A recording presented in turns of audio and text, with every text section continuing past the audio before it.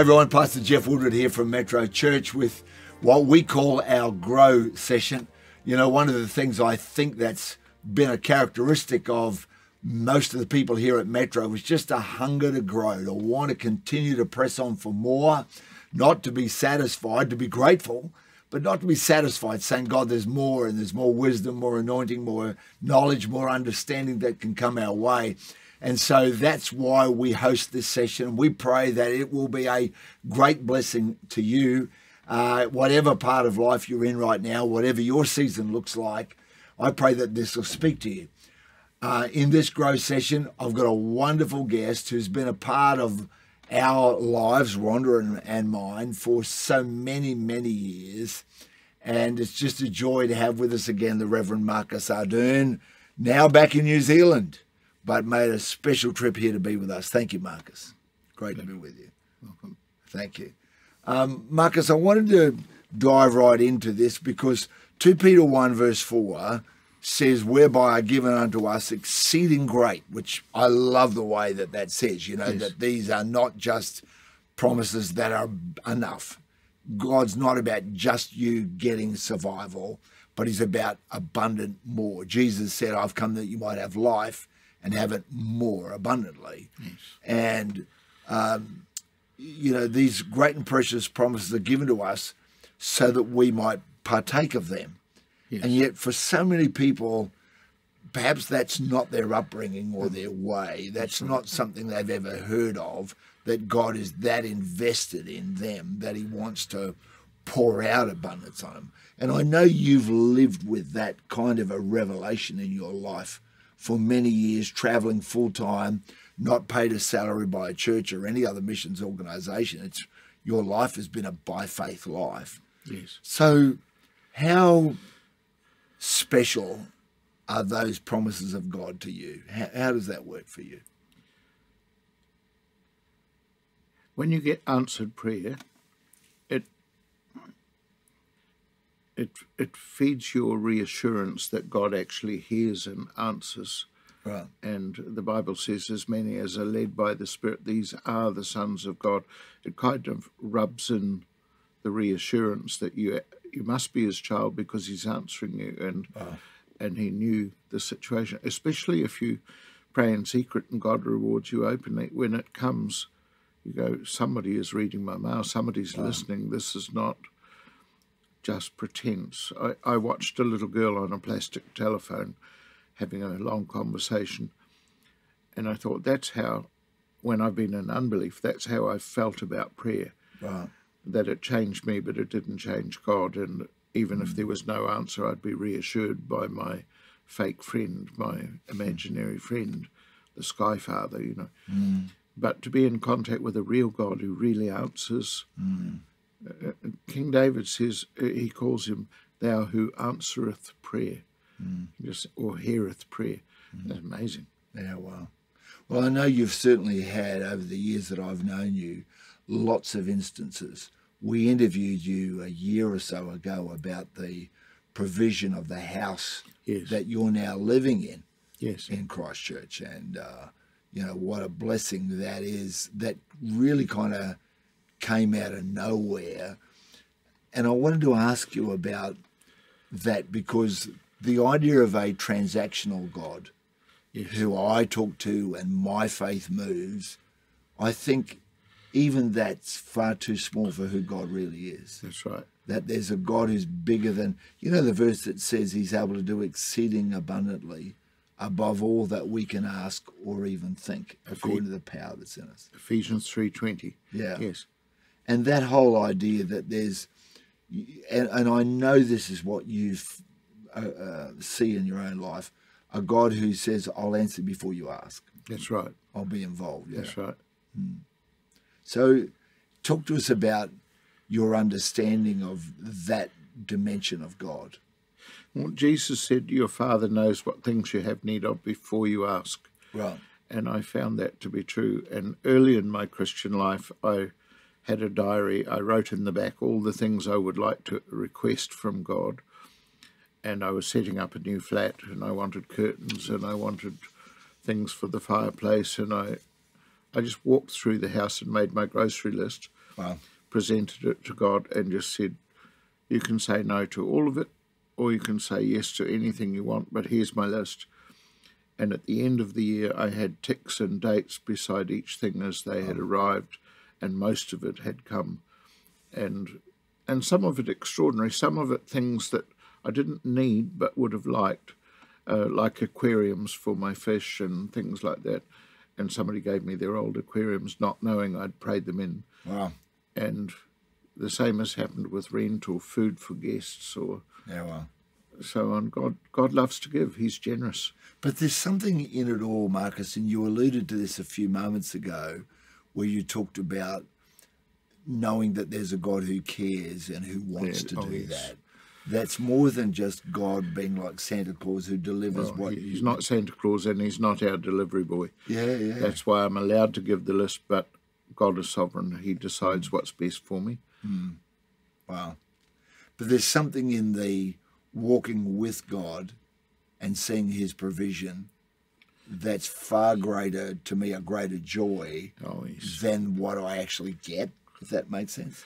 Yes, and in olden times, Christians living by faith have made statements about it and told anecdotes and so on that all have the same point, that God's more willing to give than we are to receive. Wow. And the Bible has got many verses that say that, and it's true. For example, one classic story was of a little old lady on a liner, a boat, an ocean liner, who slept in deck chairs and had her own provision of food because she didn't know that food at the captain's table was provided in the cost of the ticket. Wow. And that many Christians are like that. Yeah, right. That they don't dare to ask because they're unaware of how willing God is to give. Yeah, right. And Jesus taught one woman in an encounter, saying, if only you knew what the gift of God is, you would have asked, and I would have given. Wow. But fortunately, according to 1 Corinthians 2:12, part of the Holy Spirit's mission is to show us what we've got. It says, we have not received that Spirit that's from the world, but that Spirit which is from God, that we might know the things freely given to us. So even a brand new Christian can be guided by the Lord. As you read the scriptures, he can speak to you and show you what you've got. And that builds faith to claim it, because once you've got a promise, you've got a license to ask. One man was rebuked when he was praying, asking God for something, because he said, don't tell God what to do. And he said, no, if you find a promise of God, you've got a license to pray, because he has said, this is what I want to do. You're only asking him to do what he wants to do. You're not demanding anything from a big sense of entitlement. If it's God's desire to give you something, you ought to receive it, because it's tools for a task or equipment for somebody else who needs it. And to withhold is not humility, it's a fake humility of independence from God that I don't really, I can manage. No, you can't. You need God's help. Without him, you can do nothing. Is there, because what you're talking about is an ignorance of that, are there verses or parts of the Bible that, because you are sharing often with people that are new to walking with God, is there part of the Bible you point them to and say that's where you should start? One of the ones that I do point to is the 1 Corinthians 2:12. Right. We have received that Spirit which is from God, not the world spirit, so that we will know what we have. Right. But there are other verses that God's reassured me with when I've doubted, like God has made us able to inherit with the saints in the light. I remember a neighbour of mine saying, when we talked about what God was willing to give me, I sin too much. But see, I know that God's taken care of the sin problem. He's forgiven it. He's blotted out our sins. They're not a hindrance between me Some and God. people are hard to give to, aren't they? I mean, Yes, even just naturally in life, if you've ever given a compliment to someone and they go, oh, no, well, that was nothing. That's right. And you just go, look, I'm trying to give you a compliment. I 100% agree. And evil people use it for disadvantage. People in the cults will give you a free flower and then ask for a donation. And psychologically, if you're given something, you think, well, they gave me something, I should give them something. So they've got you over a barrel, but it's a deception. And God is not like that. In fact, the Holy Spirit emphasizes our poverty and our inability to give to God, and then lavishes abundance on us.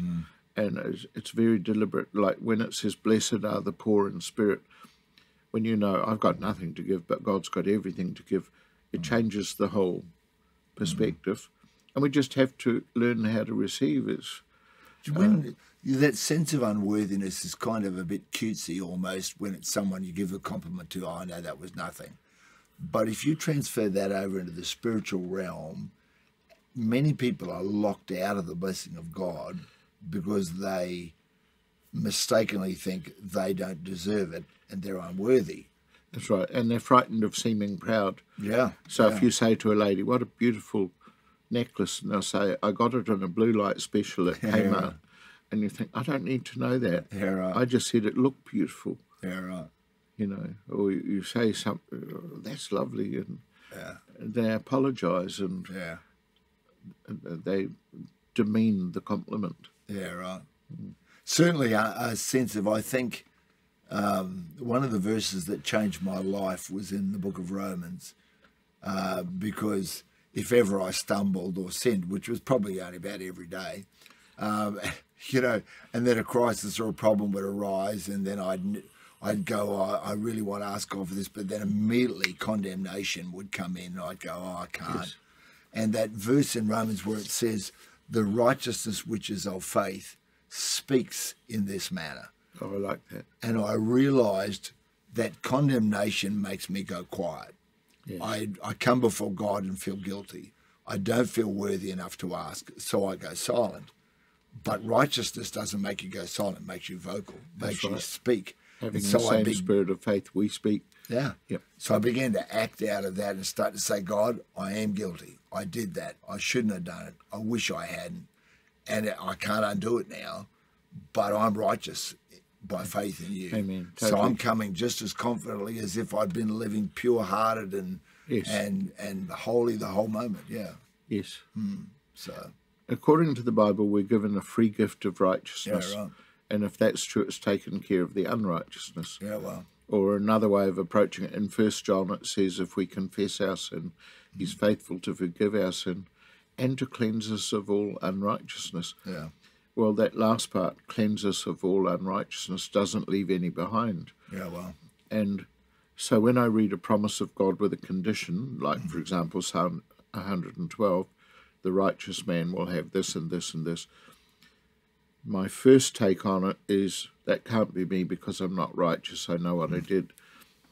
My second take is, but if Jesus is my righteousness, did he fulfill it? Well, he did.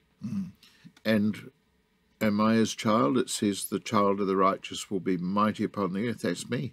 I'm his child. Or if I'm made righteous, I can look through that, you know, he shall not believe an evil report. Then it talks about the abundance in his house that God gives. I believe for that. And I even found a verse in Deuteronomy 28, about 47, that God said, I cursed my people because they refused to serve me with joy and gladness for the abundance of all things. So their reluctance to take hold of the promises of God brought a curse. He wanted to watch them enjoying his promises, and he says, if you refuse to do it, you'll be cursed by what you did. It's our duty to well, there's that verse is that Hezekiah who said, oh, I'm not going to ask, and God said, you don't weary me by asking, you weary me by not asking. Well, that's a great passage. I haven't thought of that. I like that. I'll use that one. Yeah, but that's the truth. But it is. And I mean, you've talked about, you know, a sense of unworthiness that stops us receiving, and ignorance of God's word. Yes. And, you know, there are... That's why we should keep exploring. Yeah, exactly. Yes. And that's why, you know, no matter how many times you read the Bible, it's got to be the most unique book on the planet, that even if you've read it 500 times, the 501st time, you will read it and the Holy Spirit will illuminate something to you that you go, never saw that before. Yes, the author guides you through the book. The Holy Spirit is the author. But also older Christians, when I see them quoting favourite Bible promises or see them receiving by faith, even if you're not academic and you're not particularly well trained or you find the Bible intimidating, you see other people feasting on the book, getting something out, and they transfer it to you. They tell you, this is what I claim, this is what I saw, just like you were quoting some verses that have helped you. That's how I learned quite a few of the Bible verses, not by academic study, but by hearing other Christians use them, and especially old missionary books where people have been in life-threatening situations or bad weather or war zones or poverty zones, and you see God come through for them and his promises and provide them food for their children and clothes and open doors that seem to be locked. God makes a way where there seems to be no way. When those things happen, you go, well, if he's no respecter of persons and I'm a believer too, why not? One of the things, though, that also I think hinders people from asking boldly is the kind of a notion of, well, you know, it's a fallen world, it's just life. And so I know for me growing up, it seemed to me that God's answers to prayer were fairly random. Yes. In the people that I knew. There was no confident expectation, no boldness. You know, we were taught to pray for be thy will in case, you know, God may have had some other idea. And it always seemed to me genuinely to absolutely short-circuit faith. You know, in an electrical current, a short circuit interrupts where it's supposed to go and prevents it. And that seems to me to be one of the great shortcuts to people's faith, is this idea of, well, after all. You know. I still fall into it. Really? Yes, I find very often I settle for less than God's best and make do. And I hear him speak from within me, challenging me, act like you've got a generous Heavenly Father. Wow. And there are times that I have made do with things. And I'll give you an example. I was talking to a missionary from India, and they were telling me about how they would eat carrot soup and they would have things eat poorly because they felt that it was too much to ask God for steak. And they met missionaries who ate steak and thought, how on earth can they afford that? Wow. And the others said, well, we think that God loves us enough to give it to us. Yeah. So they decided to try it, and from then on, often ate steak. And the problem was in their head, not in God, not even in India. Yeah, right. The problem was in their head. Yeah. And the Bible says, truly my expectation is from him. That doesn't just mean the supply, it means the ability to expect, to come to the place that David says, surely goodness and mercy will follow me all the days of my life. Yeah. Well, it's true that God doesn't have favourites, except that every child of his is a favourite child. If I asked my mother, who has 7 kids, if I said, Mum, which one's the favourite? My mother unfailingly said the same thing. You are all my favourites. Yes. And I love that because, you know, I think God feels the same about all of us. He doesn't love the person on the platform or the preacher who's well known or anybody more than he loves the newest child and the child that struggles. That's right. Yes, I agree with that.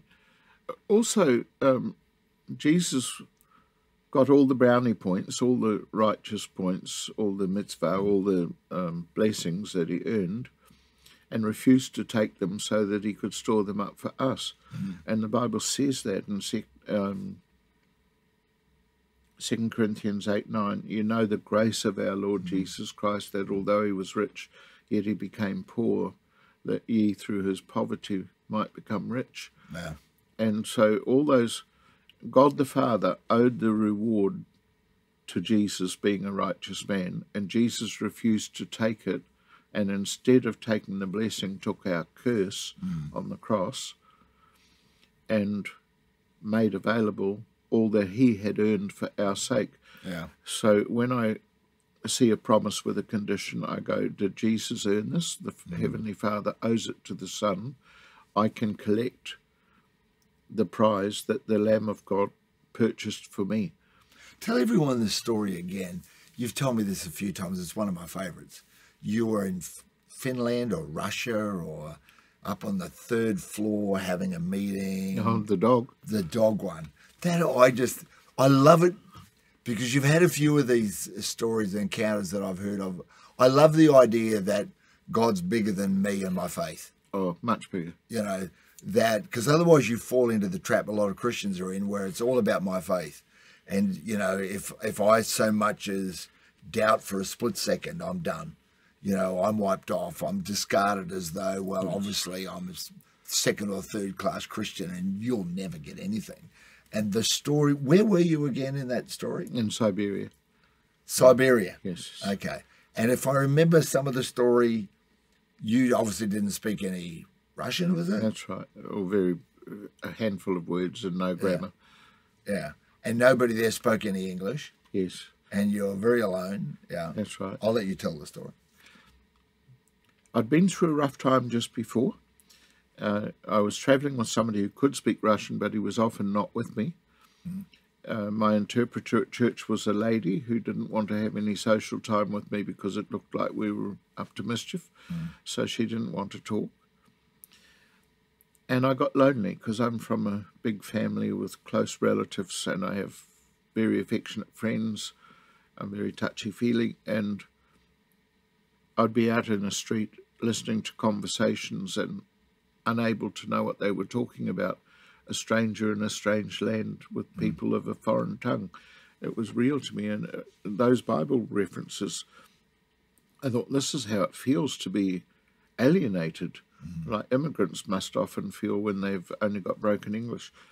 I felt like that. And also, I was in a dangerous area. There was a very high crime area. You'd find blood on the steps going back up to the home where we were staying, and there were lots of break-ins. We had to leave the radio on when we were out so that it seemed like somebody was in the building. And if you were going somewhere, you'd go to, it was snowing and it was icy cold, you would catch the bus and you'd have to change maybe 2-3 times on the bus before you got to your destination, and there might be men drunk on vodka fighting at the bus stops. So if a fight was in progress and there was a crowd, you would go past your bus stop so that you weren't involved in the trouble, and then you would go back. And the hotel where I stayed... I'm not laughing because it's funny, I'm laughing because it's so surreal, but go on. It was.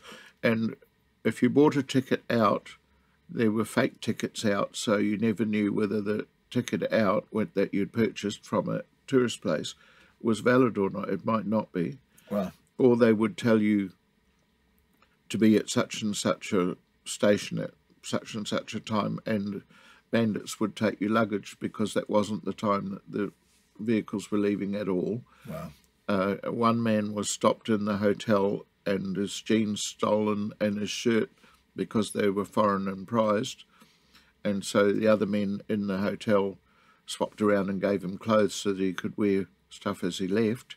He was just robbed at knife point in the hotel. So you're in that situation and you're lonely, and there's the blood on the stairs and all those things. It's not exaggeration, but when they all accumulate, you just think, God better be with me, because who knows what's waiting today. Wow. You know, that's how it is. Wow. Also, the local Christians, who were mostly Orthodox people or unbelievers, had been told that tourists were dangerous and deceptive, and so they don't know whether you're a builder or a destroyer, so they're not always friendly to you when you do arrive. So that was the context. I go up to the building where the meeting was. You climb the stairs, and there was a rickety pulpit that if you leaned on it, it might fall over to bits or whatever. And I'm talking to a group of people who are looking at me, not particularly trusting. Some of them were, some not. And I just felt empty. And I'm just saying, Lord, I'm spiraling down. I can feel my mood crashing. Please encourage me. And a dog that I'd had in Atlanta, Georgia, in America, who had died, called Shadow, who was a Malamute who looked more like a wolf than a normal Malamute, you know, in the same way the Dalmatians or German Shepherd dogs, some of them are big furry things and some are quite lean. She was quite lean and nasty and quite violent as a dog to other dogs, and I wouldn't trust her with small children even. But in my way, I loved her. She had very, very blue eyes. While I was preaching, my old dog came up the stairs and walked up to the pulpit and just stood there looking at me. And I was just weeping because I saw her again. Wasn't her. No, God just found a dog that looked like it. Wow. And nobody stirred, nobody chased it out, which is unusual. It had come up 3 flights, and then it went. I once told it in a church, and the pastor told me it was best not to tell the story because it was too weird. But to me, it was, God knows where you are, knows your address at all times, his eyes on every child all the time. Yeah, well. And he knows what's going on inside of you as well as outside of you, and he cares what kind of a day you have. Yeah. You know, that's what Peter told the believers when they were troubled. He said, casting all your care on him because he careth for you. Yeah, well. God cares about you, and if a dog will do it for you, he'll bring you a dog. But if it had been a canary, he might have brought you a canary. He knows what will suit your case. I think that's the thing, though, that in all of this, I wish people knew. Like, often people who don't know God, they really do think of God as like, you know, it's like, I call it spinning the chocolate wheel, you know, it's like a random, Yes. Maybe you get it, maybe you don't, you know, that's what I tend to think. And when you tell me stories like that, I'm reminded all over again of the times in my life where God did it. Oh, absolutely. It wasn't me. You know you haven't manipulated it, and No. you haven't tricked yourself into it, and you haven't just put a spin on it when it might just be a coincidence. And you get enough strange, crazy coincidences, you have to say, maybe it's God, you know. But I find the two things coexist. I can have an uncertainty at the same time a miracle is happening. I wanted to ask you about that because we've talked about feeling unworthy and ignorance of the word of God and his promises, you know, low expectations of, you know, what's just life.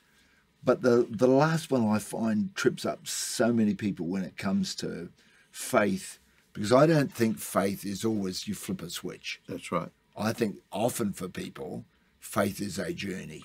That's why I say there's doubt sometimes at the same time. Yeah. And doubt is not necessarily denying God's testimony. So the Bible says that when Sarah and Abraham were told they would have a child, they both thought it was a joke and they both laughed. That's right. And neither of them got punished. Yeah, right. They just go, this is unbelievable. But they weren't saying it's a lie. Like the guy in Mark 10 who says to Jesus, you know, when he's got a tormented son, Lord, I believe, help thou my unbelief. Yes. And yet Jesus doesn't condemn his uncertainty.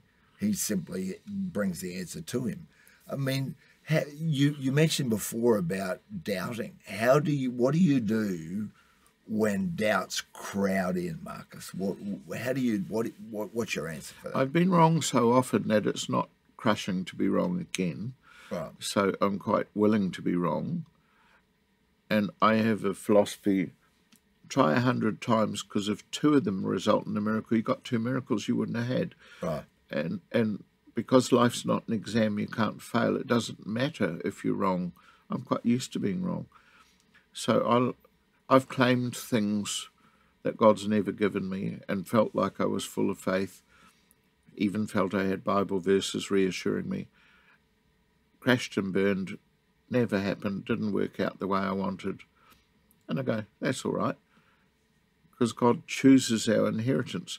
But when the miracle comes, it's so astounding and so big, you're glad you didn't go into cynicism and refusal, you know. And James, who was the Lord's brother, Jesus' brother, says, you have not because you ask not. And I think, well, that's never going to be me. I'm going to be a big asker. I'm going to keep asking. You may as well try. Yeah, well, and sometimes I hear somebody else make a bold statement and I just copy them. So, for example, I listened to a female preacher in America saying, I've got a big mouth, Lord, if you come through for me, I'll tell everybody. Well, later on, I was trapped in a mountain in Armenia where I was dehydrated. I was climbing with a friend and we were lost. And it was a very dangerous area because you're on the border of Turkey and Iran. It's bristling with surveillance equipment. We had passed signs forbidding climbing in that area and we'd ignored them and done it. And so we were up there in the searing heat with pebbles in our mouths because there's no water and otherwise you get dehydrated and panic. And we knew panic was not our friend while we were lost. And it's not nice mountains with snow and trees everywhere. It's rocks and they heat up like an oven.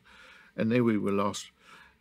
And I remembered what the American preacher lady had said. So I said, Lord, I've got a big mouth. If you save me, I'll tell everybody. It'll be in your interest to help, And I did. And we accidentally... I always loved that about you, Marcus. You are just so honestly transparent with God, like hello, it's in your best interest. Yeah. That's great. Well, the wonderful thing in Psalm 107, it talks about fools because of their rebellion were afflicted. Yeah. And it says, nevertheless, he saved them for his own name's sake. So even when you're disqualified, God can come through because he loves to show himself wonderful. And he is. So what happened in Armenia? Oh, we accidentally found our way back. There was no big miracle, but it was. I mean, some things are the goodness of God, and you don't know what a miracle it is until you get to heaven and you discover God moved the immovable or did amazing things. I mean, had the police come and got us, there was no doubt we'd broken laws. What we had done was wrong. We should not have been there. It was our own fault. Wow. But it ended up okay, and I lived to fight another day. That's how a lot of my life has been, that I think if I would be living on God's justice only, right and wrong, I would have been disqualified years ago. And I have been by other Christians sometimes. But if I think of God blotting out my sin and saying, your sins and your lawless deeds I will remember no more, and I will write on your heart, and I'm the God that goes before you and behind you. I'm your reward and your guard. He takes care of my past, he takes care of my future, and he helps me today. A very present help in trouble, Psalm 46 says. A very present help. That means it's not pie in the sky when you die. Yeah. It's steak on the plate while you wait. Wow. It's now. Yeah, wow. Now is the day of salvation, not tomorrow. We need to draw this to an end, and thank you for your wisdom and your amazing stories. I hadn't actually heard about Armenia before, but Yes. Hebrews 11:6 Yes. is a great verse. It says, he that comes or she that comes to God must believe that he is, and that he's the rewarder, which I always think it's the last half that's the forgotten half. Yes. Everybody knows when you come to God, you believe that he's there. Yes. But it also challenges us to say, but I believe that he'll be my rewarder. Yes. I'm seeking him, and that's the requirement. It's not, are you perfect? It's not, are you spotless? It's, are you seeking God? Are you going in the direction God's going in? And I've often thought that my only characteristic of any virtue is just continuing to go forward. Amen. Continuing to go, God, I messed up. Like you said before about, you have had answers to, or things you wanted answers to prayer and you never got them.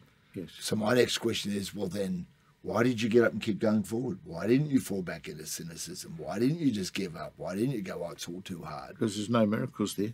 Yeah, wow. Miracles come to those that keep trying. And there's just an amazing thing. In Romans 15, it says that God is the God of all encouragement, and that the Holy Ghost helps you overflow with hope. So I believe there's an anointing, not only of faith, which is a free gift, but even of hope, that the Holy Spirit himself helps you hope. Yeah, well. And then I read in Romans 10 there's no difference between the Jew or the Greek. The same Lord is Lord of all, rich unto all who call upon him. Well, all who call upon him, that can be me. But it means I'm not just going to whisper to God, I'm going to call. I'm actually going to shout my need. I'm going to call on God, because if he's rich unto all that call, that's me. I want the riches. I want to receive so that I can testify. Wow. It's an exciting journey, though, isn't it, Marcus? And, you know, there's ups and downs, no doubt. Yes. And there's some reversals here and there. And there's challenges and difficulties. Psalm 23 starts off in the place of peace, ends up in the place of great victory and blessing. But in between is the valley of the shadow of death. That's right. And I wouldn't have swapped any of my journey with its pains and with its difficulties, because sometimes it's in the valley where I've found the sweetest fellowship with God. You know. Yes, the soil on the mountaintop doesn't grow much. All the rich fruits in the valley. Very good. Yeah, wow. Yeah. Wow. Well, look, we do want to pray with people, and I'd love you to pray for people who are on a journey of receiving something from God. Because there'd be people who are part of this grow session who've got issues with a family that, you know, they can't fix it, they don't know what to do with it. That's right. Or maybe it's a job or a career thing, or maybe it's just something in their own self, and they're wrestling with doubt and going, God, I need you to help get me right in this whole thing. So if I could, and then I'll talk with people a bit further for a minute. Thanks. Okay. Heavenly Father, you know who is listening, and every heart is open and bare before him. You know all our thoughts before we have them, and you know all our words before we give them. Your own word says that in Psalm 139. And because you perfectly know our case, and you're the great God who only doeth wondrous things, Father, I pray that there will be miracles in the lives of those who listen, and that they will dare to believe beyond what they hope or think, according to Ephesians 3:20, that God's able to do exceedingly far above all we ask or think. You said, if thou canst believe, all things are possible to him that believeth. You said, even if your sons are the legitimate prey to the tyrant, even then, you said, I will fight for you and I will save your sons. So even when we're disqualified, you are our qualifier. You're the one who makes us able to receive. Father, I pray there'll be much reassurance given by the Holy Ghost in hearts, that these people will hear not just our voices, but the voice of the Holy Spirit himself saying, this is for you and you can have it, and there is help from heaven. Amen. And your prayers are heard. In Jesus' name, amen. Amen.